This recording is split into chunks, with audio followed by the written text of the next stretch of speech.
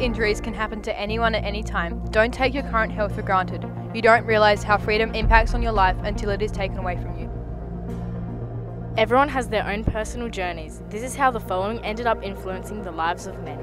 Because I know from my experiences, the way my injury or disability has affected me has been personal, and I know what works and doesn't work for me. So what we do here is empower people to say, well, you know what's best for your body. I did do different levels of physio and occupational therapy, so learning to do things differently to most other people. 9 carriages and an engine went straight over him. He died a couple of times there and then. Right arm, right leg was amputated on site. 5 ambulances, 2 helicopters and 15 cop cars came and ended up taking him to the Royal Adelaide. On top of the 3 amputations, he's got 10% tunnel vision and huge memory loss. Adelaide has many leading-edge facilities that aid the services provided in the city. In the US, for example, over half of the burns units are still doing what we did 30 years ago. So the burns unit Royal Adelaide is at the leading edge of where burn care is. Forged by Peter's own personal experiences overcoming injury, Determined 2 is infused with strong values and commitment to do things differently. As the first service provider to offer immersion therapy, Determined 2 has seen much recognition for its work. What do the current services provide? Now, most of the initial wound care is done in the operating room under general anaesthetic, and dressings that are undertaken on the ward are undertaken with very good pain relief for patients and psychological support as well. It's fluid to the individual, which is the real trick. Being able to make a service adapt to an individual, but to a very clear set of standards. And so shock happens at a variable time after the burn, and it really depends on the size of the burn, the depth of the burn, the age of the patient, other problems that the patient might have had before they even got burned. Everyone has their own stories. Everyone has different levels of support. Therefore, everyone handles situations differently. It's not that everybody with a disability is in that situation. It does really depend. We are talking about a group of people who's, as I said, very diverse and very different in the ways of approach, and very different in the way that it affects people as well. People with the same disability are always in no different to any other facet of life. They're in different situations, they're in different scenarios, they have different levels of support, they deal with things differently. You can have a patient with a 70% burn who, apart from the normal reaction of grief and trauma, will then recover well and will not have any ongoing body image issues.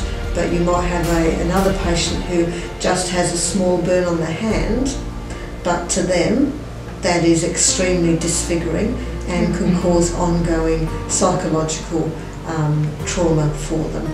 So it is difficult to predict, so we offer support to all of our patients, and then it's tailored to what their actual requirements are. What is being done to further improve the services in Adelaide and ultimately the gap in what is provided? People were getting such great benefits out of it, we decided what we needed to do was standardise the service so that it could be replicated all around the world.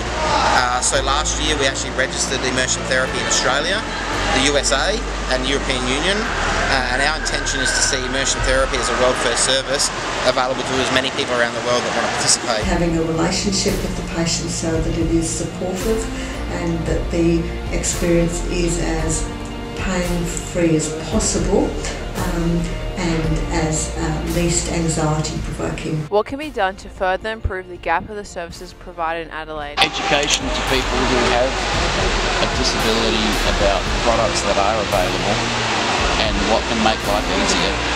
You don't have to fight every inch. You don't have to reinvent the wheel.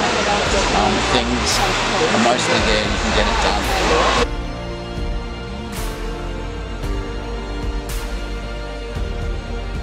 Because at the time, this is the only aquatic centre in our entire state that had an appropriate change room. So the reality is, again, our service can be as inclusive as we want it, but without this change room, many people who you'll see today wouldn't be able to participate. So what happens to the person that hasn't got an advocate, a family member, fall through the system? There was 18 people in the time that he was in brain injury, 18. I can tell you 5 of them are no longer with us. 3 of them committed suicide, so 5 out of the 18, and that's the ones that I know. In terms of support organisations, they're actually quite few and far. That probably is the one area that is lacking in terms of survivor support. They need some development. I think with the population and the numbers of survivors, it is always going to be a challenge. And I think it is about using the resources nationally. We have held survivor forums here in Adelaide, supported by the Burns Trust, and they've been very successful. So it is always an ongoing challenge. The person doesn't stick their hand up and say, I need help, or ignore.